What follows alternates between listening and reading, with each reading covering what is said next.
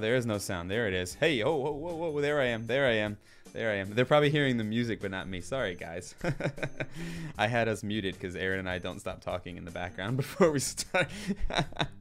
Hey, everyone. Welcome. My name is Jeff, also known as the Revit Kid. What you missed me say was just that this is episode 59 of BIM After Dark Live. Thanks for joining us. This is a weekly live stream where we talk about Revit, BIM, and all kinds of things adjacent. Sometimes it's me, sometimes it's guests, like tonight. The topic tonight is the always debated groups versus links in Revit. So I'm sure that whatever we talk about tonight will continue the debate on Twitter afterwards. But I think you guys are going to be super interested to hear our intake, especially our input, especially my guest Aaron's input on this never-ending question. I feel like I've been blogging about Revit for 12 years now, and I think every year I get at least 3 or 4 times an email about this question today. So maybe now I can just point to this episode and say, here's your answer. So before we jump into the tip of the week, I did want to introduce my guest. You guys know him. He's been on the show. Oh boy, I don't even know. I meant to count before we jumped on, Aaron, but I didn't count. But I didn't either. I should have. Before it was BIM After Dark Live, you were on a couple times, and then when it was BIM After Dark Live, you've been on at least 3 or 4 times. So welcome back, Aaron Mahler. How's it going, man? Great to be here. Thanks for having me. Of course. Before we jump in, if folks who are here live with us don't know who you are, maybe give a brief little bio on who you are, what you do, and why you're on this little show with me. Yeah, absolutely. My name's Aaron Mahler. I run a small group, BIM consultancy called Parallax Team. We are 5.5 people that all come from architecture, landscape architecture, construction tech, software development. We're all still passionate about delivering projects. My background is in architecture. I went to school in New York and had to deliver shopping malls back when that was a thing, which was ironically some of my first projects in Revit were multi-phase, multi-million square feet. So the links and groups thing has come up a lot in the past 15 years for me. Awesome. I wanted to remind everyone as well that this is live if you're here tonight, 9 p.m.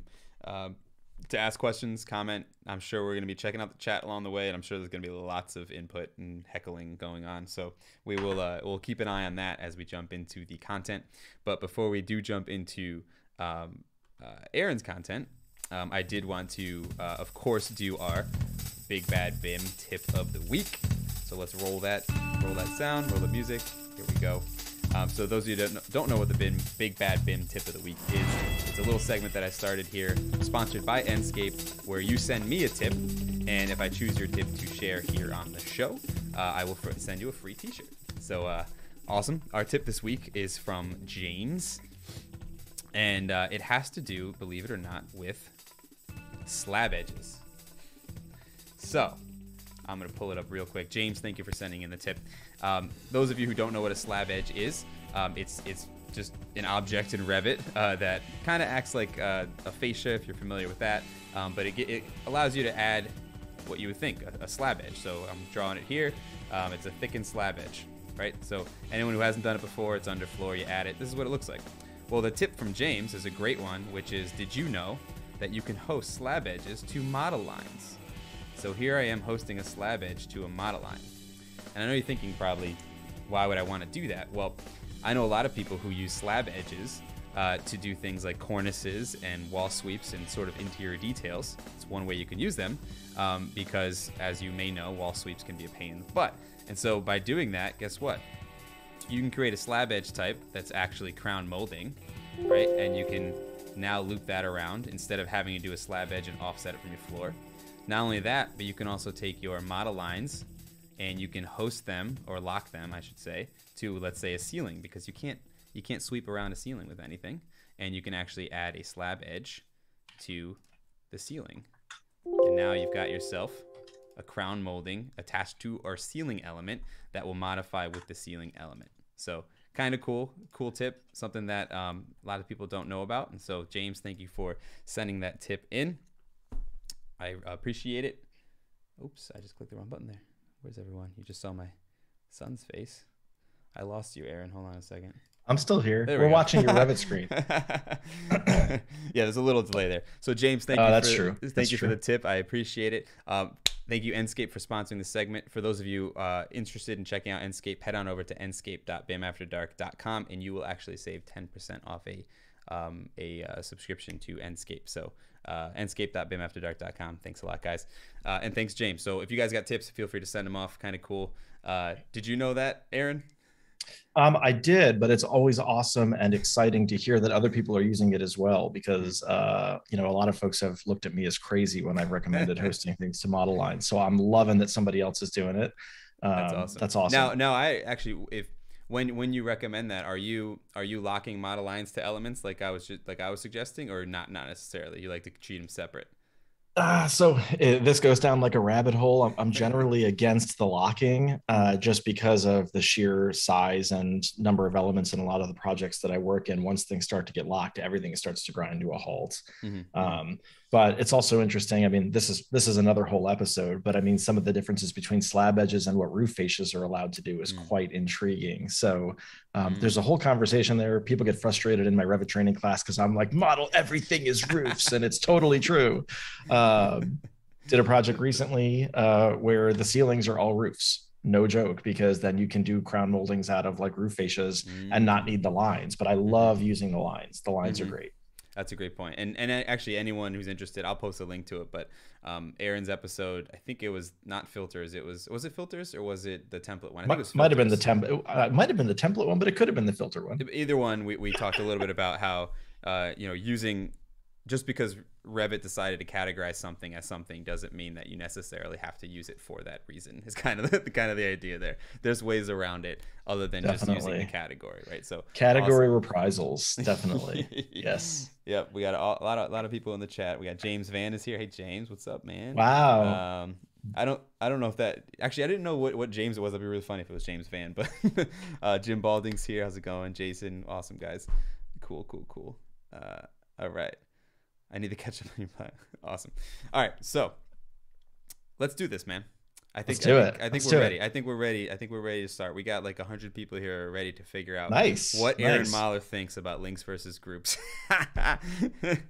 And I can't wait to hear it either. Should we give them the Cliffs Notes and give them the answer on slide 1? No. No. We got to have some suspense. They get the answer. They get the answer by slide 6. I got to at least finish my drink before we get to the answer. Totally. Okay, so yeah, we'll jump in. Here's the cool thing. I got a whole bunch of fun stuff open. I hope it's fun to look at. We're not going to do a lot of PowerPoint, but unfortunately, there's a lot of talking points in this topic. So I thought I'd just throw a couple slides together. What's really weird is like whenever somebody, and we get, at Parallax at least, we get questions all the time about links versus groups. And the trouble is people ask the question links versus groups as if it's a unilateral one answer thing for every building typology and every situation. So we have to first address like what the actual question is that we're asking about. And so I'm going to use multifamily, for today's talk, because a lot of our clients do multifamily, but it also applies to healthcare. It also applies to other building typologies. We're really just talking about repetitious units. But the question is it basically a larger building where there is only one sub-element? So in this case, you're talking about like multifamily with apartments, right? The apartment is the sub-element. Then there's other types of projects where, if it's multifamily, it's garden style, but it might be hospitality, it might be a resort, there might be townhouses. And then you're talking about the entire building is the repetitious element. And then there might still be a sub-repetitious element below. And so the reason I just like to say, you can't really say like links or groups definitively, because in this garden style example, which one are you talking about? The building that's repeating or the apartment that's repeating in the building that's repeating? Mm-hmm. Do you know what I mean? So I always like to bring that up before we jump into like what I would say the answer. Then there is one other kind of problem, and that is a lot of my clients get frustrated when I ask this, but the moment they're like, should we use links or groups? And I'm like, well, let's talk about how your project has to get submitted. And the reason for this, we're not going to talk about all 4 of these right away, but some of these are what I call automatic decision makers, right? Mm-hmm. So, but you've got a building where it's one giant set of drawings, and that's cool. Then you've got option 2, which is like it's one giant set of drawings, but each building has its own distinct plans. Like the plan sheets do not overlap. Building 2 is its own plan. That's cool. because I come from a shopping mall background, there is then also like projects where there's like 6 buildings, but they're not broken up plan by plan. They're still broken up on like a grid because it's all common space and kiosks and stuff in the middle. And so in that case, the third one that we're looking at here, the situation's a little different. And the last one is kind of interesting to me because that's when clients come up and they say, yeah, it's 5 buildings on a site, but each building gets submitted as its own permit. Mm-hmm. So in that situation, you're not really talking about the same thing. Oh, that's right. I did this little thing here just showing the same. Yeah, we'll just skip through that. No one likes PowerPoint. So the first and the last one are really the same thing, because the moment somebody says we have 5 buildings, but they're all going in for permits separately, I'm like, they are all their own project. Like if you want to have a site model and link them all together just for rendering, that's cool.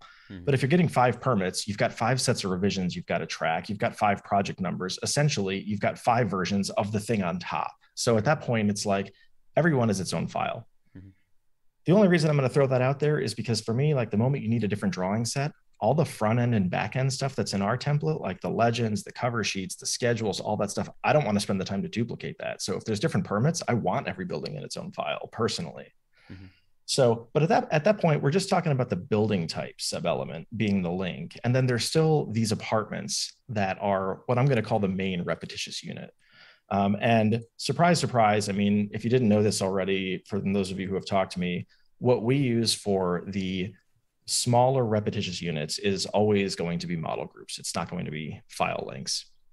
We're going to get into why, but before we do that, I want to list out the pros and cons. And this is an exhausting 2 slides because it's just a ton of text and nobody likes that. But let's just go through what are the cool things about groups and then the crummy things about groups. We'll do the same for links. And then I'm going to actually open some Revit models to show you guys a few things. So groups, yeah, it's nice that they're all in one file. When you're opening or reloading a linked file, you don't have a bunch of dimensions that are vanishing, and then you get stuck in the daisy chain of sync with central and reload because somebody else deleted a dimension and all that kind of good stuff. So it's nice when groups are all in one file. So as somebody who likes working with contractors and subcontractors a lot, what's a really big deal to me is that when things are in model groups, they are still all discrete elements. So if you have an apartment type A and you have 50 instances of a link in there, sure, there can still be 50 instances in Navisworks, but whenever you're looking at the data from that model, there aren't really 50 of those things. I mean, there's 50 if you compound the schedule from all the links, but it's annoying and you can't actually give them all discrete identity data unless you do it in a third-party software. So for me, that's kind of a miserable non-starter. That's why I like the groups. Another one is how you actually annotate in groups. And what I like about that is it's all in one file. So we're going to talk a decent amount about links and the different ways you can annotate through them. Cliff's Notes, it all sucks. None of it's good. If you got to annotate a linked file from your file, just your life is pretty much miserable. And that's kind of, it just is what it is. The other thing I like about groups is they're fast. Like if you want to duplicate a group or make a new group, you can just, edit, type, duplicate. You can blow it away and create a new group. What I thought was going to be really cool when they made the feature was this thing called excluding elements, but I put it in quotes because it's awful. So no one should ever do it. And unfortunately, Revit does it by itself, which is just, we'll put that in the cons column. I think I forgot to put it in. And again, what I really like about when you've got a whole file that's just full of model groups is when you want to export it to Navisworks or any third-party downstream software, it's super efficient because it's already in one model and everything's good to go. Okay, so what sucks about groups? And the answer is a lot, right? So these are all in air quotes because these are all just things that we've heard over the years. Like groups can't be mirrored or they shouldn't be mirrored and they shouldn't be rotated. And I can't tell you how many times I read on Reddit, like if you put groups in groups, you're bad. And I'm like, all right, it's cool, I'm bad. I think that's yeah, anyways. And then I hear that groups are lousy for performance. Like they slow down models, they make models huge, they cause corruptions. And this is not in air quotes because it is true. If you work in the API, groups do suck. John and I go back and forth about this all the time because like I use a ton of model groups and the API is just like a kick in the nuts when you want to work with groups because like half of it's not there. So that's kind of rough. And yeah, obviously the fixed group thing, it stinks. None of us like it. You go to finish a group, it tells you it's going to break a bunch of stuff. Your day is ruined. That is a reality. So we'll leave that one out there. The last one we're going to mention, I think it's the last one. There might be one below it. Varying floor to floor heights sucks with groups because the only way you can do it is to attach the walls to other elements, which is very scary because it will let you do it. We're not really going to hold this against groups because the same con exists in links as well. So we'll come back to that in just a couple of minutes. By the way, I do see a cool question from Mitchell in the chat about where do nested and superfamilies fit into the groups links debate. I will get to that. I don't have a slide for it, but I'm going to bring that up in a few minutes because that's an awesome question. So before we move on, I did want to unpack a couple of those things that I think are important Totally. that I don't Totally. think a lot of people think about or realize, and the the idea that groups have their own distinct elements versus the links is a huge one. And maybe it's because we're coming at it from also downstream use of models, but the reality of those elements having their own unique identifier and data is huge, right? As opposed Absolutely. to, especially if you and I think more of us, even on the design side, are using other third-party tools down the road of their models. Sure. And that's the kind of stuff that will burn you if you don't realize it. And so I think that's a great one. And then as far as the cons in quotes, so I'm curious because I'm sure some people may ask it, but are you suggesting these are myths, or do you have experience that these are truth in the cons? Oh, so for example, you have two slides to go, my friend. You can't ask that question yet. I'll let him go. All right. But I did want to stop and reiterate the model data part, because I think that is a big deal. I work on a lot of healthcare work, and yep. different design teams will work different ways, and a lot of them will use links. And that's one of the things we found out, that can be a little bit of a pain in the butt, is that if you use a room type C for the patient rooms, mm-hmm. and then it's duplicated 400 times, that room type C as a link, it's the same elements all 400 times. And that can be a little tricky down the road, depending on what you're using the model for sure. So yeah, this came up as early as 2007 for me on one of the first malls that we did, where in 2007, we weren't giving the model to the owner, but there were people who wanted the model downstream. And the way I approach it now is, as we get farther into this discussion, you'll find out that for the kind of work that we do, links are an absolute non-starter. And as an example, let's say we represent a building owner or a developer and they want a model for FM. Well, to your point, Jeff, if you've got 500 copies of link room type D, mm-hmm. they all basically share a lot of identity data. Now, the solution a lot of people come up with is, okay, right before we turn it over for FM, we'll bind all those mm-hmm. links. And now they're not this, but now they're not the same elements that they were when they were in 3D coordination and asset tracking. Mm-hmm. They've gotten completely new element IDs. They've got brand new everything. So it's completely a non-starter for me. But yeah, we're going to come back to that. Just so you know, there is a slide where we're going to look at both sets of cons and talk about what's real and what's not. Got it. So awesome. The ones in quotes, we're coming back to those. Awesome. DH Design said, I wish both of you were at Autodesk University this week. I don't know where he went, but I think it's virtually, isn't it?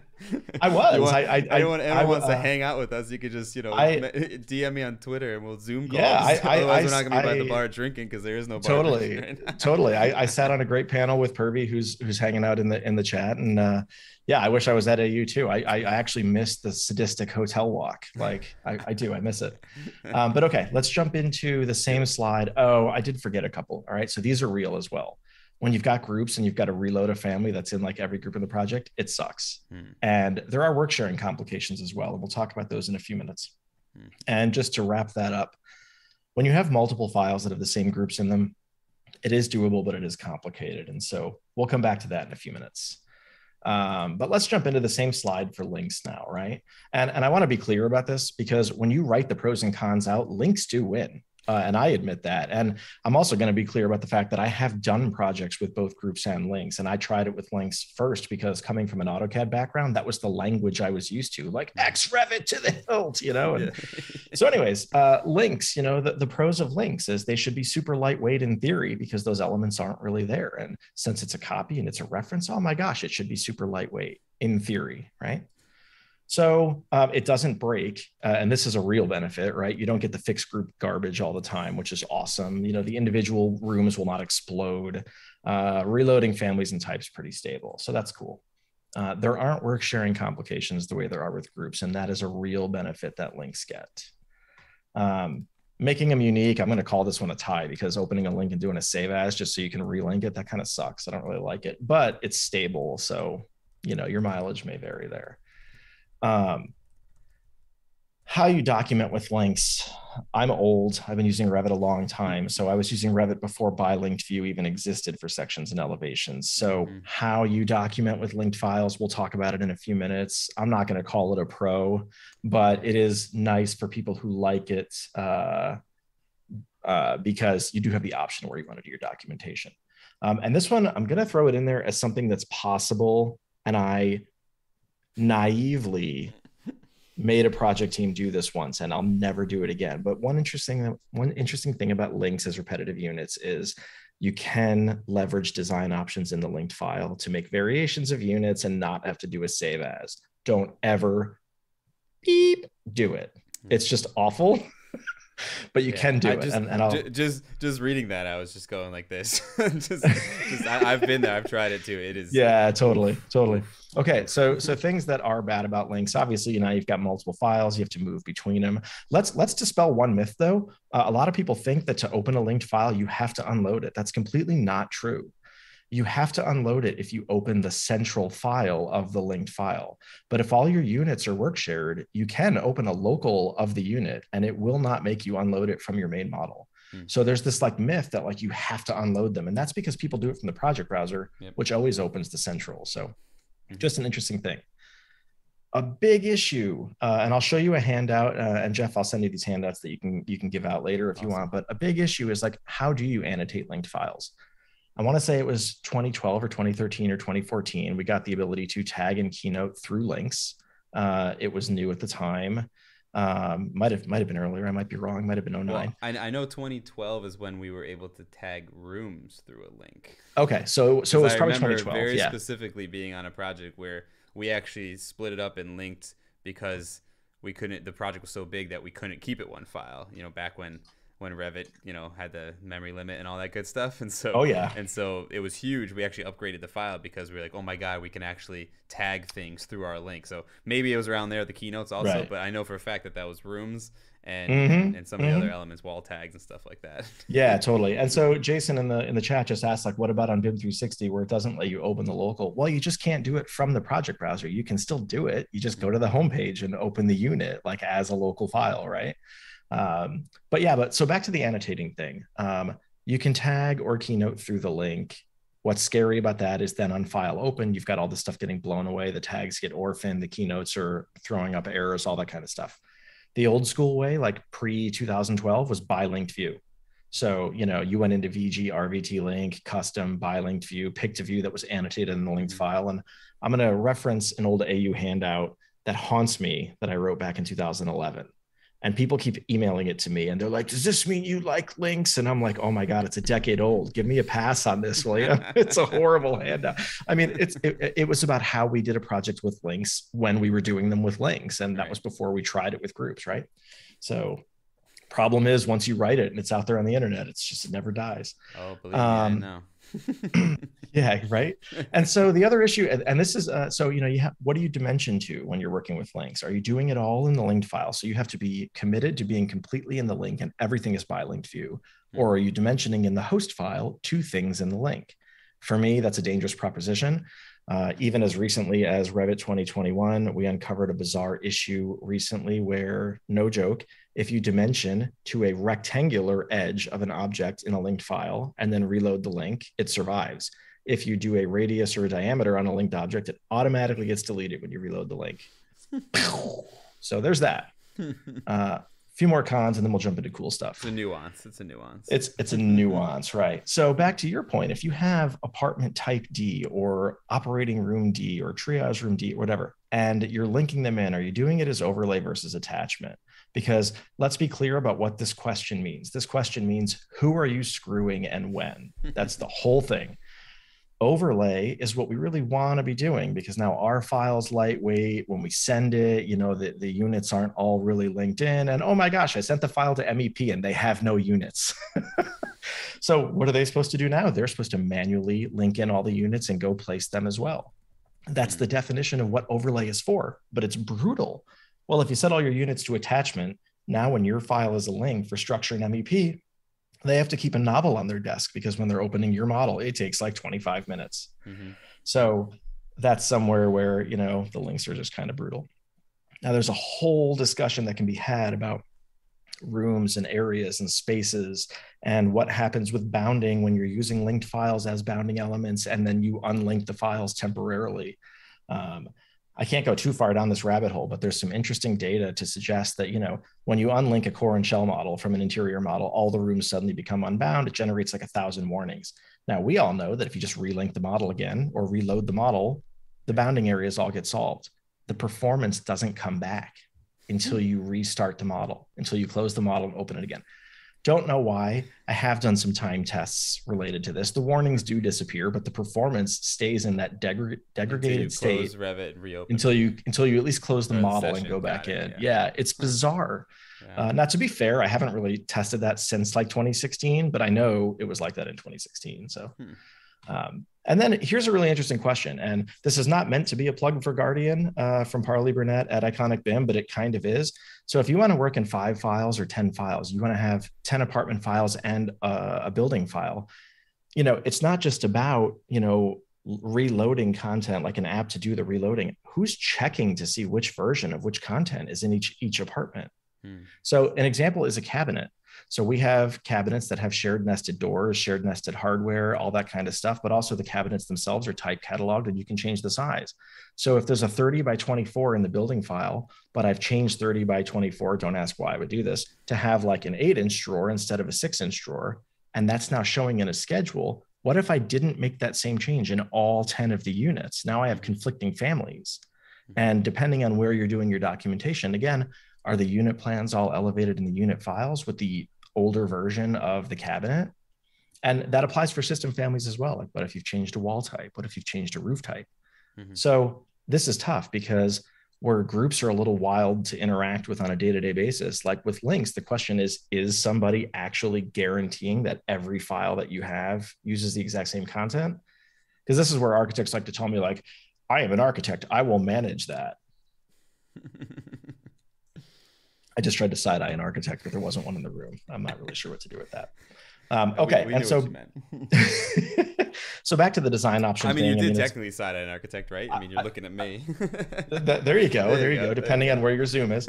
So, and of course, yeah. So linked models also, this is tough because when you're in the building file and you're looking at apartments that are links, there isn't a project-wide global visibility state for any of those apartment links. So we forget this. Just like a CAD import, every view in a model, every link gets a different visibility state, which means how do you explain to a consultant what is the actual view of the building at any one time?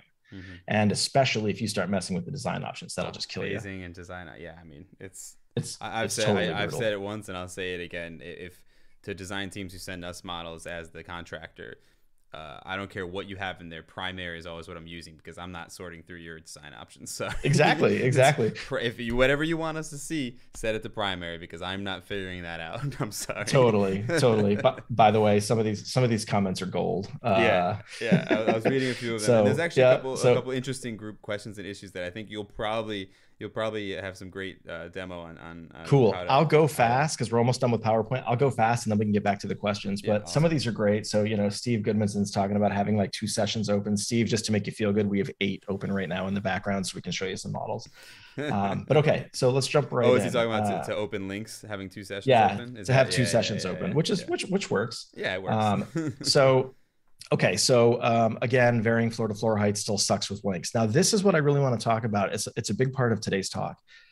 Whenever I'm listing out pros and cons for links and groups, something that doesn't come up because we don't think about it, like on paper, this should not be a case. There is a massive disparity in performance of graphical regeneration when everything is links. I don't know why it is.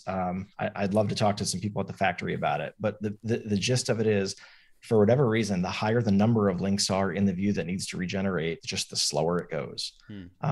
So where this really gets to be interesting is any of you who have done a project where apartments are links, you know that there's the spin wheel of death if you try to cut a building section.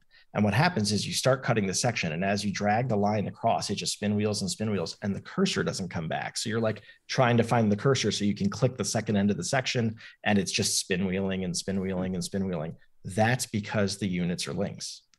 And there are some workarounds to dealing with it. So I worked with somebody else in the BIM community who really wanted to do a project with links. And his answer was, well, if you just go into manage links and unload all of the units when you go to cut the section, then it works okay. And I'm like, Ouch. yeah, It works, sure. I'm like, if I close the project and just draw it on that drafting table back there, it works too. That's So interesting. yeah. So, I mean, it does work though. Like if you hide Mhm. all the links or if they're not on, then Sure. cutting a section works. But But then you're not counting in the amount of time to reload all the links after the fact. So reloading all the you're links. probably at the same amount of time to do both processes, right? So now follow that daisy chain. You've got to unload and reload all the links, all the work sharing errors that may pop Mm. up because somebody else edited a link, any dimensions that got deleted because you reloaded the link. Like you've now got a plethora of things to deal with, which is just Mm-hmm. miserable. Mm-hmm. So here's what we're going to do on this slide real quick. These are only the cons from both, and they're color coded. So what we're going to do here is we're going to talk about which things are real and which things are not. Okay. So things in green, not real problems, totally solvable. Mm. Things in orange are true, but not a huge ordeal depending on your tolerance for dealing with them.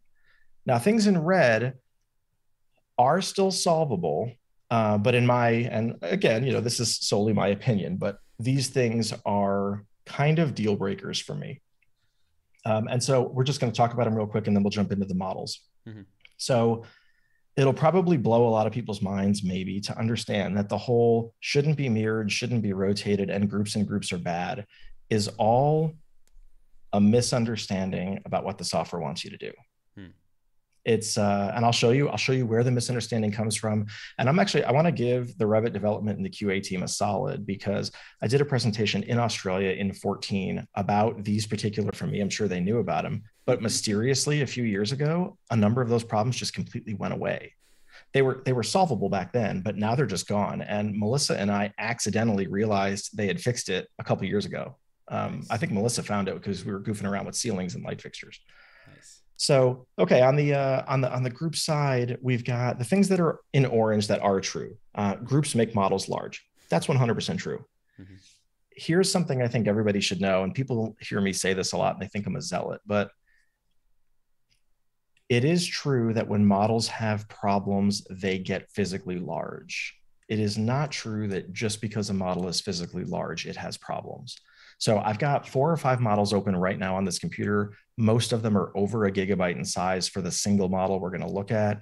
The point is, if you're building a model very well, but it just has tons of stuff in it, it'll get huge, and that's all good. Yeah. But it's okay. Doesn't mean if your model bad. Doesn't mean that it's bad. Right. Now, if your model is bad because it's a 1-story building and it has 10,000 warnings in it, it's going to be 500 megs, and everybody's going to be like, "Oh my God, 500 megs is Revit's limit, and it dies." And it's not really the case, right? Now, the damn fixed group thing, that's legit. It's a problem. It stinks. It's solvable, but yeah, it does kind of stink. And so a couple of these other things for groups that we were looking at is like, reloading families is tough. The work sharing complications are tough. And a model that is built with groups, because all the elements do really exist in the file, you will need a lot of RAM. That is a real thing. Mm-hmm. How much RAM? I mean, we're not talking about a deal breaker here. Like my machine had 64. I only had one project that needed more than 64, and it was an edge case. That's pretty mainstream right now. Like, I mean, you can get by with 32 for a lot. Yeah. But here is where the line in the sand really is for me. And that is, I want to talk about a couple of the cons of linked files, because the question is, where are you annotating? And I'm going to make it really simple. So here is our building, and then here is our apartment file, which we know lives over here. Mm-hmm. Now, the trouble is a lot of people get wishy-washy when you talk about, annotations. So the question is really, let's assume you're in the apartment and you have to start dimensioning stuff to grid lines. Where does the dimension go? If it goes in the green file, you can't dimension to the grid lines because they're in the red file. Mm-hmm. Now, let's assume you copy monitored them. Now, let's disregard for a second that couldn't really happen because the unit exists hundreds of times in the building. Right. In different locations, right? in different locations. But let's pretend it was possible, okay?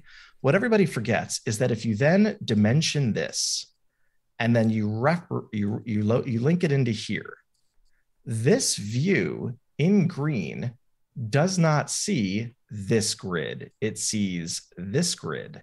And that dimension will not automatically jump. It's not like some morphing thing, at which point this dimension is just gone. And this is where people get a little wishy-washy. And they're like, well, I dimension most of my units in the unit file, but then I go back to the parent file and I put a few dimensions in there. And I'm like, this is how drawings end up looking like bags of trash, because you can't go to one view and see the whole set of drawings. It's just a mess. So your other option is you can do bi-linked view, where now everything has to be dimensioned in here. And you can make that work, again, if the grids are all there. And then you also commit that in this view, you're not showing these grids at all, and you're only showing the ones from the linked file. Right. Now you can't adjust any grid heads. The bubbles end where they end. Not awesome, right? Challenge. So John's in the comments saying links are better. Yes, I like John's imported SketchUp method. That was the best. So again, even though it seems kind of silly that annotations is really going to be one of the issues, between the hardships of annotations and the massive issue that happens with view regeneration, to me, links are automatically going to be a non-starter. The nail in the coffin for me is really that updating the content in the linked files becomes its own full-time job. You know, as we said before, system families and content alike, you know that if you try to do like a bulk reload or a bulk copy and paste, a lot of times Revit will say, hey, it's already loaded here. I'm going to just use the definition that's in the file already. That's like the opposite of what we're trying to do. So this is going to make links kind of brutal. But I want to go back, because obviously now you know that the answer for me is going to be groups are the way to go. Right. But I want to talk about all these things that aren't real problems that people think are. So we're going to bail on this PowerPoint now. Phew, enough of that. All right. Okay. Here's my illustrious Revit 2014 that I had to dig out just for today. All you get is the Revit sample file because Parallax didn't exist in 2014. So I don't have squat. Now, what I want to show you here, it's very real. We're going to make a group. I'm going to steal one of their chairs. We'll put some chairs in some corners here like this. Look at that. 2 on the top right, 2 on the bottom, top right, bottom left. Yeah, I got that. We'll group it. And now we'll do basically all the stuff that people said we shouldn't do, right? So let's mirror this group. We'll make a copy. Let's mirror this group at an angle. We'll do that. That's fun. Let's, whoops. Okay, let's do that. Hey, let's take these two and make them groups in groups. And then we'll copy that. And let's go edit one of the groups that's inside the group because we said we weren't going to do that either. And look, everything's okay. So where did this reputation come from that groups can't rotate, can't mirror, can't be inside other groups? The answer is sort of funny. They came from face-based families. So if we go back in, and let's actually blow away our bigger groups because we don't need those at the moment. So we'll just get rid of all this stuff. We're going to go in here. We're going to edit this group. We're going to make this thing bigger, pretend it's like a real apartment or a room or something. We'll keep our 3 chairs in the corner. We'll keep our 2 chairs in the corner. And now we'll also add in our new face-based awesome upper cabinet. All right. So we've done this. We feel pretty good about ourselves. Now we start mirroring and things are fine. Whoops. I meant to keep the other one there. And then we copy one and then we rotate it 90 degrees and it's fine. So what's the issue here, right? So back when I worked at Beck Group, there was an architect who worked there. Her name was Monica, and she actually helped me realize what the issue was with groups because she was working on a hospital and I was working on an office building at the time. And I explained to her how to set up the groups. And every time she did it in a patient room, it broke. And every time I did it in my office building, it worked. And it became like a riddle. And so one of the handouts that I'll send to you that you can share with everybody that you'd like is from that Australian class at RTC. And this is what I called, well, I had a really unflattering name for it, but this is basically the sample file where I just went crazy because I was being stubborn. And I said, we are going to find the reason that it's breaking for Monica and it's working for me because she must be doing something wrong. Newsflash, she wasn't doing anything wrong. If I were to give you a riddle, I'll show you the answer real quick though. Hospitals, I actually did it. Yeah, so hospitals, when you're doing a foot wall, there's only one major piece of millwork on the wall. But when you start doing like offices where there's all kinds of cabinets, and I had the explanation backwards. She was on the office, I was on the hospital. So I was only placing one object on a wall at the head wall and foot wall, and she was placing tons of cabinets. And so where that gets interesting is once there are 2 face-based objects on a wall, this is when stuff starts to hit the fan. right? And this is what people are used to. Why did one of them flip backwards, and why is the group now broken? Oh, well, groups must just stink. So, hey, let me copy this over here and let me say this group is going to rotate by 90 degrees. Oh my God, groups can't rotate. What is this crap, right? By the way, little funny trivia about old Revit, groups can rotate as long as you don't try to do all 90 degrees at once. So I can't reproduce this success in this little demo file because it might have been earlier than 14 that they fixed this. But back in the day, a lot of folks don't know this. You could actually get it to work if you just split the walls and had them all hosted to different walls. So I don't think this is going to work now because, like I said, in 2014, it seems to still be broken in a different way. But back when I did this in the sample file at Beck, yep, so that'll fix it. So we split the wall. So now the rule is one face-based family on one face, and the problem is gone. But here's the thing. If you didn't know this 5 years ago, you were like, groups are the devil. That's it. You stay away. Right? Right, exactly. So here's where it gets interesting. Not to mention, actually, you know, splitting, if that was your solution, splitting walls around the entire thing would just be a nightmare too, right? Totally, which I want to be fair, is not the solution, right? Yeah, I mean, this was the prescriptive, let's try to find the problem. Yeah. The real solution was just getting away from face-based families. So again, I had this unique opportunity that I never wanted when I started Parallax in 2016. It was like, let's build all my content from scratch again, because that was fun. And we just decided, let's make all the upper cabinets not hosted. They still snap. We're not getting anything by using face-based families. Let's go back to unhosted. And lo and behold, now when people are doing entire apartment buildings with groups, they've been open for 4 hours. Watch them crash when I try to pull them into a Zoom meeting. It's gonna be legit. So now you can have entire groups, all of the cabinets, all of the furniture, all of the whatever, as long as it's not face-based with multiple families associated to any particular surface, everything works fine. They're mirrorable, they're rotatable, they're flippable. You can edit them. They work like absolute champs. And we have a bunch of these that are open. And I do want to just give a shout out to two different groups, because a lot of the times when I show images or screenshots and I tell folks like, yeah, this all works perfectly with groups. So this is one large project. And then we've got like 3 more of these open. And just to be clear, if they're slow regenerating for you, it's in Zoom because they perform like absolute dreams here. So one of the interesting things is whenever I show images and talk about the theory of model groups in large projects, everybody's like, well, do you actually have a giant model that we can see this done in? Yeah. And the trouble is the models always belong to my clients.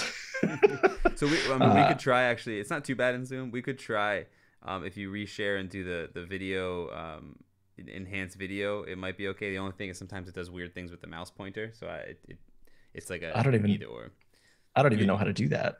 You'd have to stop sharing your screen for a quick second and then do reshare your screen. But there's a checkbox that says enhance for video or something like that in Zoom. Optimize for video clip? Yep. I like it. I didn't even know that existed. It's gonna look way better for us. The only thing is sometimes it makes your mouse a little laggy on our end, but I can totally soldier. I work in Revit. I'm used to lag. Yeah. You won't see it. We'll just see it. That's all. I just love getting a little dig in there. So, I mean, what I want to point out about these projects, though, is these are not one-offs. Okay, these are entirely built by our clients, and I want to give 2 shout-outs, both to Niles Bolton in Atlanta, who's letting us show these models, and the other one that I showed you before is from Michael Graves up in New Jersey. And awesome. Full disclosure, I have had 0 parts from building any of these models. Their staff's doing it. They've learned about the group workflows. They're surviving. Nobody's dead. Everybody's okay. Totally doable. These are mirrored units, rotated units. So they're all huge, but they perform like champs. These projects are all mostly out the door already. Awesome. So yeah, it's kind of fun to show those things off. So I don't think anyone had the question yet, but I'm sure it's coming. So all the families are, as far as hosting is concerned, they're basically just unhosted, as in level hosted, right? So they're hosted by level. So good question, right? Actual object hosting doesn't have the same limitations. So obviously all the doors are wall hosted, and there's plenty of doors in the units. And so if things are wall hosted, floor hosted, roof hosted, ceiling hosted, everything is great in the groups as long as the host is also in the group. And that's one of the other areas that a lot of people kind of try to break the rules and try to bend the rules with groups is they're like, well, I can put these can lights in the group, even though the ceiling is monolithic for the whole building floor and I should be punched in the face. Yeah, this one is old school, by the way. This is in Revit 18. Nice. I've been working in 18 all week and I can't stand it. Yeah. Now I do. This is not the one that I was thinking of. I thought it was a different one. But yeah, so this one's back in 18. We've got another one. Some of these are in different versions. So where's the other one that I wanted to show you? Yeah. So this one is a lot less exciting. But the reason we have this one open is just to show that like it's not a one-off parlor trick. So if we were to grab a unit, we want to copy it out into space somewhere, we're going to get a warning about a room because there are rooms in the units. And obviously now it's not bound, but even though it's not bound, it still doesn't care. We can take this thing, we can rotate it by the 90 degrees. It's not going to freak out on us. We can mirror it. Life is pretty good as we know it. So yeah, I mean, all that to say, Junior actually had a really good question. I think we can probably talk about right now. Yeah. Which is, he's saying links allow him to work on a series of apartments and spread the work amongst teammates. So I guess I'll sort of interpret his as a question that I think everyone else could relate to, which is when it comes to work sharing, multiple people working in a project, and then also dealing with groups, what tips are in place there? Because obviously you can work share, but modifying a group, for example, with multiple people trying to modify the same group, I'm assuming that can become an issue. Absolutely. So, and I'm going to compound that with a couple of other questions because, Junior's question is awesome. And also Alex has a question about what if an entire building has to shift on site, right? So even though it's boring, let's briefly pull this thing back up here, right? Because what we were talking about is, there are different situations. And this is where absolutely, like if you want to get into what we call the combo happy meal, now you're getting into the smallest unit, the apartments, definitely as groups. When there's multiple buildings on the site, absolutely make the buildings links. So, and that's where I get into like, it's not, and actually when we were joking about this webinar on Twitter, Nancy, actually Aparte Design on Twitter actually brought up that, it doesn't have to be one or the other. It's when you use both. So if you've got multiple buildings on a site, definitely, I have what I call the butt dyno for groups, which is 20 minutes. If a group is big enough that you have to be in it more than 20 minutes, it's too big. So a floor plate, no. An apartment, definitely. The largest groups I have are movie theaters for like, when you're doing like a, when I was at Beck, they did a lot of movie theater design. So you can have an entire theater room with the VOMs, the floors, the seats, the screens, the speakers, everything. And you can have detail groups attached to all of it so that the whole thing's fully annotated. Bigger than that room, I wouldn't make it a group. And so when it comes down to like floor plates, this is where the discussion gets a little nuanced. And I tell folks that we want to be careful from not trying to over automate too many things, right? So here we've got a large building and there are floor plates, but you'll notice that nothing is ever bigger group wise than the individual apartment. On a few projects, we'll group just the corridors and the doors and the demise walls, because then we have those grouped. But yeah, you're right. Because of work sharing, you want to be able to get in and out of a group in 20 minutes, basically. And the reason for that is very specific. It won't let you in the group if somebody else is in it. But it hasn't checked for permissions on all the other instances of the group until you hit finish. So if you've been hanging out in a group for like 2 hours and then you try to finish the group and then it realizes it needs, Aaron to sync with Central so that you can reload latest and get a wall, you're done. You've lost your group. So I always tell everybody like 20 minutes and then it's got to be broken up. And the other thing I tell folks is, I think a lot of people in AEC, we like to investigate process. And so we're obsessed with this idea that I shouldn't have to do anything twice, right? We have a great app and I love this app. It's called Link Details. It has to do with drafting views, but people are always asking us like live plan details that exist in 2 buildings on my garden site. I shouldn't have to draw that plan detail twice. What overly convoluted process can we make up so I don't have to draw the plan detail twice? And I'm like, it's 15 minutes. I actually think you should just draw it again. Yeah, but I no, bring it up. yeah, it's true. It's we do that with every. I mean, we have this debate all the time with detail, live sections versus drafted sections, and I mean, we had a project where it was mirrored buildings, and Mhm. the design team was doing everything in their power to not model both buildings. Right. Right. And then you find out that the basement's a little different on one and the other. And so, is it really always the same? That's the other Yeah, thing I mean, too. and some of it you get into like, I mean, so the floor plate one is what comes up a lot. So on a Mhm. building like this, we've got all the units and they're all grouped. And by the way, I do like to point out that they do even have groups in some of these files, and it's freaking glorious. The bathrooms are grouped and the kitchens are grouped inside the unit groups, and everybody's like, it's all gonna die. And I'm like, it'll be fine. Um, but so then the question becomes, well, if the floor plates are all the same, shouldn't we then take all the units that are in the floor plate and then group them all into the floor plate? And like in theory, yes. But that dreaded fixed groups thing that we can't stand does rear its ugly head in unforeseen circumstances. And we know that editing a group in a group does work as long as the outside group doesn't feel challenged at all. Hmm. So if I jump in here and edit a bathroom, and let's see, is this the file that has one of them grouped?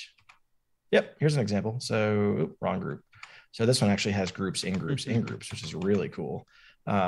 This is not my model though, so I'm still learning my way around it. So what I was going to do is I see that like there's a sink that doesn't have join geometry done.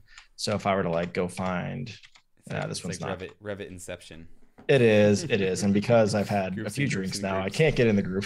It's okay.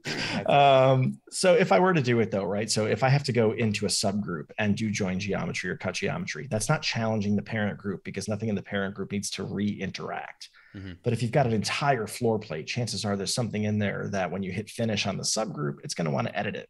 Hmm. And that's a problem. Right. So to me, when folks tell me, well, the entire advantage of grouping a whole floor plate is then if I need to swap two apartment units, I just go to one and I change them. And I'm like, all right, like I'm gonna be devil's advocate here and say the building is 30 stories tall. Hmm. If I have to open 30 plans and just flip two units, am I really, is this really the hill we want to die on? Right. You know, Right. at Yeah. that point, I'm like, or I just go do it. Hmm. And, Hmm. so yeah. Purvy had a question that's caused a couple chats, and I think it's probably a good one, which is when you're meeting walls and stuff outside of the group.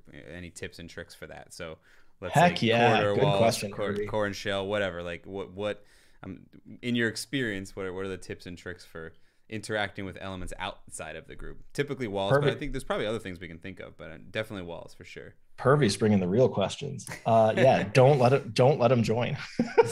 Now, here's the thing. By the way, this is something like if it's me personally, I disallow join at the corners of all of my groups, and I don't let them interact. Now, I always keep demise walls and corridors facing walls in not the group. So you'll see here, like this group has no demising information in it, not even the demise walls. The group basically is completely internal to everything. Mm-hmm. Mm-hmm. So you'll even notice here, this particular architecture group does not do what I do, which is, oh, look, now I have to sync with Central. Awesome. So me personally, I do actually right click on the blue dot and disallow join for all of my walls. It creates an ugly line. For me, that's not a big deal because chances are my demise walls are rated anyway. And you see how in our template rated walls show up. Right. So I'm going to get a visual division there anyway. Mm-hmm. Purvy, the reason I love the question is where I think it becomes a real issue is with curtain walls, because they have a sneaking tendency, especially because they embed in other stuff to want to move their endpoints anyway. So I always with my curtain walls set these to disallow join. I'll still let them automatically embed, but if they're set to disallow join, then they don't completely go bonkers when they're touching the edges of groups. Because if there's like an interior storefront right here and it touches the exterior of the building, this will break your group almost every time if it's set to join, because it will try to jump midway through the wall and then you're hosed. So yeah, just set them all to disallow join. To be fair, curtain walls at corners in general is always a pain in the ass, so it doesn't change Totally. that using groups. Who has Alex asked you're grouping the rooms, and so or asking if you're grouping the rooms, and so I think that's a pretty good question for maybe folks who aren't used to this. It's a great question. So what we do with room objects does vary client by client.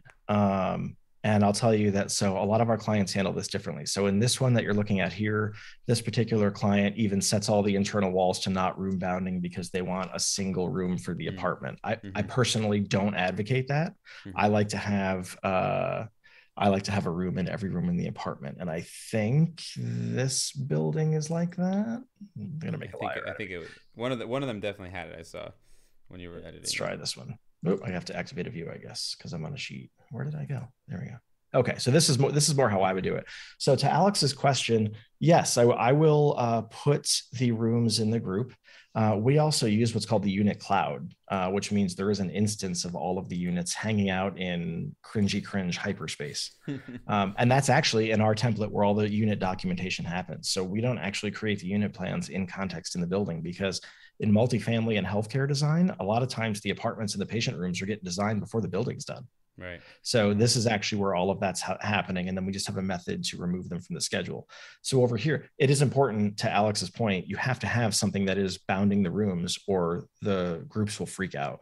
Mm-hmm. But hey, if you don't have the same room boundaries around all the rooms, they're not the same group. I go through this a Valid lot. point. Valid I go point. through this a lot with hospitality designers is they don't want, they have, room queen one, but they have 5 different sizes for queen one. So to me, those are 5 different room types. So this is Um, interesting. There's this room cloud. So is this mhm. how are you managing the visibility of those? Are you using phasing? Are you using what are you doing to keep them out of? I know you said you're not scheduling them, Sure. but visibility wise, I'm assuming it can be an issue for some folks. So I'm curious. I'm Right. sure some So people have the same question of how are you managing yeah, that? yeah, totally. And I actually should have had our template open. So I do have our template open. It's a lot more boring to look at. But so basically what we're doing is it's entirely away from the building. So we have 10 scope boxes set up for a building, which exist over here. And then the Mhm. entire unit cloud is off literally far, far away. So, and they also do have, and this is annoying, it can't be a yes or no parameter. It has Mhm. to be a text parameter that is set to vary by group instance. Text parameters are the only ones that can vary by group instance that we can do this with, where then you can basically select everything in the unit cloud and say yes to I am unit cloud, which then removes it from any schedules and any views that you don't want to see it in. Mhm. Mhm. But you can't do it with yes or no's. I don't know why. It's And in the stupid. views are using a filter to do that. Yeah, you could use a filter to remove them. Yeah, so we don't like to do it by phase, and we don't want to do it with design options because they are the same group that is everywhere else in the Yeah. project. So Yeah. if it's a phase, then they have to jump between phases, and then it just gets annoying. Yeah, And and if that's it's a what I was thinking too. And a lot of people who may be familiar with even if they saw your template session, how we use the future or prehistoric phases to control those things, you Mhm. may immediately go there. But when you're thinking the group instance, then you don't necessarily want the group objects to be in the future phase because then you're messing with the current phase. And that's I was actually curious myself how you were managing that, which is good. It's cool. Yeah. Now, I mean, just to follow up on Alex's point, there is one really interesting thing I want to touch on, and that is one of the reason I'm just going to go into blank space here so I can draw. One of the reason people love links is they say, well, I want to have a unit, and then I have a building over here that's a file, and I have a building over here, and I link in the unit, and I link in the unit, and life is awesome. And one of the downsides people say to working in groups is, well, I can have a file and I can do load as group. But then the problem is what happens when I need to update the group and the group is now in 2 different files, right? Hmm. So a lot of folks forget that you can save groups out and you can reload a group by doing insert load as group, and you can reload the group over the top of the group that is in the file. Hmm. So I'm not saying this is a great idea, but like let's say you updated it in this file right here. You can save this group out and then open this file and do load as group and pull this back in, and it will update the group. Hmm. However, and Alex, thank you for this question because this is where things get dicey. We've never gotten an explanation from the Revit team on why this is. This is the one case where if the rooms are in your group, it's going to punch you in the face because everything's going to work like a champ, Hmm. except your room numbers just got wasted. Hmm. I have no idea why. Like it doesn't waste your door numbers, it doesn't waste anything else, but your room numbers just got hosed if you Hmm. did that. But again, Yeah. this is where I go back to like, how serious of a change did you make to the group? If you moved a wall, just go move it again. If you redesign the unit, I think room numbers at least your problems, right? Mm-hmm. Yep. Yep. No, that's interesting, and I think I mean my assumption is it has it goes back to the room objects themselves, and we all know that they have some caveats in general to how they're placed and managed within the Rev environment. So I can see why that would, if the rooms, yeah. Does it, what is Definitely. it, does it it renumbers based on the last net rooms, so it kind of places new rooms? Is that what it's doing? Or I believe so. Yeah. that's what I assumed It's it would do. ugly. It's blowing out the rooms and putting in new rooms, which means the numbers are just going to be continuing on as if you were replacing rooms or something. Mhm. But so full transparency, one of these models that we had open, like I said, this came from Michael Graves up in New Jersey. They're one of our clients, and they did this building. And Rob's actually in the chat hanging out. But this was an interesting example because this building actually had two different towers that were happening at different times, and they're similar but not the same. So they were two distinct files, but the units were moving between the two files. And so I believe, and I'm going to paraphrase because I wasn't on the team, but I believe the approach they took was like they did one big move to like update stuff, but then like the minutia changes they just kept doing in both files because it was kind of bearable. And I'm in the coordination view, which is intentionally ugly, so I don't know why I came to this view. We'll go to a better looking view. But yeah, so in that case, it actually worked pretty well. And actually, Allison, my wife, my architect wife, was on this project, and she didn't kill me, so it must not be that bad. I can only say that because she's not watching right now. Just kidding. Just kidding. Awesome. I'm trying to read through. There's a ton of activity on the chat, which is great. It's clearly an interesting topic for everyone. So I'm trying to make sure we don't miss anything major here, which is great. Yeah, I haven't gotten to watch the chat the one thing I think someone's kind of asked, but maybe if they didn't, I have a feeling there would be some people that are curious as to annotating and treating tags, annotations in general. What tips do you have if you take the group route? We talked a lot about the links and the whole round robin issue of where you figure that out. As far as groups, are you in sort of tips for annotation? Is it as simple as just annotate, or I'm sure you've got some tips and tricks for that? Yeah, I mean, so I'm gonna pull something in, and this is just in a blank file, and this actually I won't do this in one of the sexy files that I got from our awesome clients. But so the nice thing about being in groups, right, is you can actually just annotate natively. You don't need to do anything crazy. But one of the most powerful things about groups that a lot of people don't remember or they forget, and this has existed at least for as long as I've been using Revit, which was 8.1 in 2006, is that model groups can have attached detail groups. And the power of that is not going to show itself in your project. The power of attached detail groups is all of you who are watching, whether you're in design or architecture or engineering, your job, your career does not exist to detail freaking bathrooms. Like, that is not what you should be doing. You should be designing awesome spaces, handling coordination better, and not having to waste time on dimensioning things and tagging things. So what I love about projects like you just looked at from NBA and from Michael Graves is they can now take units and harvest them with all the annotations. And a harvested group, what it does is it creates an actual RVT of just the model group. And then every different set of annotations that exist in every different view become a different view in that RVT file. Then what I just did a minute ago when I was off screen is I did load as group just on the insert ribbon. I loaded in a bathroom. And I show this demo to new potential clients. And we show it under the guise of, this is why we want to try to get to things like standardized partition types and standardized taxonomy, which was actually in your book that you wrote about how to name things and why to organize things. What a lot of people don't realize is what this means is you can save out something like a restroom. And then this was done as a model group. So it came in as a model group. And then you can actually have call outs for your enlarged plan, of course.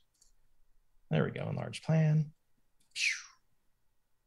Once you have kids, you start making sound effects, by the way, with everything that you do. I'm sure you can relate now. Yeah. Oh, 100%. It's like the demo button is now like, and then when we loaded this thing as group, we got this button called attach detail groups. And this thing can have everything from tags, dimensions, text, keynotes, detail lines, detail components, anything you want to have. And the whole reason I like to show this to people is if you just hit the low-hanging fruit of standardize the way you want to name and classify things, and then start to work within the bounds of model groups, you can start to then harvest out of your existing projects things that you're going to either use in the future or use a similar version of in the future. So the bathroom might not be shaped like this, but if I place the bathroom and place the detail group and then modify the bathroom, I don't have to re-tag everything. We can just kind of spend more time on coordination, as you and I were talking about before the call, which nobody wants to do. Oh, that was awesome. So those are, I mean, how the process you just showed. I mean, how would you explain? Because I'm sure people are watching that, and it's probably a great place to end because that's an awesome moment of Yeah, clarity, definitely. I think, for some folks. But maybe And maybe without digging deep into how to do that, what would you yeah, call that if people wanted to try that, or actually at least do that? Maybe a quick right. And here's the thing. I don't want anybody to think it's a parlor trick that took an hour to set up. So we're gonna do it I in. was kind of teeing you up because it's one of those, again, it's one of those things where it's like boom, awesome, So but it's not so that difficult. we'll show it in 30 seconds. So Yeah. again, in this particular project, the units exist in what's called the unit cloud. But so we know that if we go in this view, this is one of the instances of the model group. The only thing that has to be done for the same thing to happen with this unit is to say, I want to add annotations to this unit. Now, in this particular case, the one cleanup that you would have to do is none of these dimensions can be touching things that are outside the group. So for right now, just because we're in a hurry, I won't do the dimensions, but I'll do door tags. I'll do room tags. I thought there was text notes, but they're room tags. So we'll just do those two things, right? So if I grab these, I did it the wrong way. So if I go in the model group and I say edit, you'll notice there's the paperclip button, and that is attach a detail group. And I'm just going to call this group my awesome group, because I'm super handy with my naming. If my Revit is slow, I have like literally 15 models open at the moment. Where's that dialog? Revit slow? Get out of here. There it is. Okay. So I'm going to give it a detail group name, and we're going to call this room tags. Now, you would not make a different one for room tags and door tags. I'm just doing this as a sample. So now we've made one called room tags, and I'm going to say add it, and add it. And there's a few more. Look at that. They've got a lot of rooms in here. There we go. And now we're done. And now, if I wanted to do another one, I could do another one for the door tags. And that's it. Now you just go down on the project browser, right click on the group and hit save. And it saves it out with those annotations. And what's really cool about it is you saw me over here. I placed the one that was called enlarged plan, but you can save out multiple of them like we were just talking about. So there's another one called finish plan. If I place that one, a bunch of finish tags show up on the floors. And that was just another whole group. And so what you would do is go to your finish plan and place the finish tag group, go to your elevations and place the elevation group. And you can have, like I said, fully detailed apartments, fully detailed movie theaters. And the goal is then when you start your next job, even if it's going to be a bespoke custom apartment, you get to start with a baseline that's fully annotated, just like we did in AutoCAD. Sick. That's epic right there. I know that's one of those things that I even forget about, the attached thing, but when you showed it, I was like, oh yeah, I forgot. That's awesome. It's one of those things that it's just like we don't do it very much, so we forget it's there. It makes so much sense. So I think that's a great place to stop. I think anyone watching this who's never seen attached details, I think you might just blow their mind. Awesome. It's a good time. I always feel bad because like whenever I show it to new people, they're like, did that show up in a recent version of Revit? And I'm like, it's been around longer than I have. I'm sorry. No, that's incredible. Awesome, man. This has been great. We could probably go on for another hour if we wanted to, but I'm sure we'll have you back on, and who knows what we'll be talking about next. Any final words before we wrap this thing up? Groups. Groups is the winner. No, for everybody who is a strong proponent. Depends. Put it in parentheses, but groups is the winner. Let's just wrap it up like that. It's the winner. Groups for the little ones, and for anybody on the other side of the fence, I wholly respect your right to be wrong. Fantastic, Aaron. Thank you so much. Just kidding. How can people find you? In contact you can find me on yell at you for not using links. Exactly. Twice Roads Fool on Twitter or any social media. Aaron Maller at parallaxteam.com. HR at Parallax Team if you have a problem with something I said. Cliff's Notes, those emails come to me. No one will care. It all goes back to you, right? Awesome. And I'll put all the links to get in contact with Aaron. Thank you for coming on again, man. I knew this was going to be an awesome topic, and definitely. I look forward to seeing the continued conversation that I'm sure will happen on various social medias after this. Absolutely. And I'll send both of those handouts in case you want to forward them to anybody who is attending. Awesome. There's tons of fun info in there. Awesome. And guys, thank you so much on the chat. It was a real active chat. Great questions. I appreciate it. Thanks again for Enscape for sponsoring the tip of the week. James, I got to find your email, but if you're here and you watch this, shoot me an email. Let me know that I read your tip, and I'll send you a t-shirt. Aaron, again, thanks for coming on. I'm sure we'll be seeing you again. And everyone else, have an awesome weekend, and I'll see you guys soon. Bye, everyone. Thanks for coming.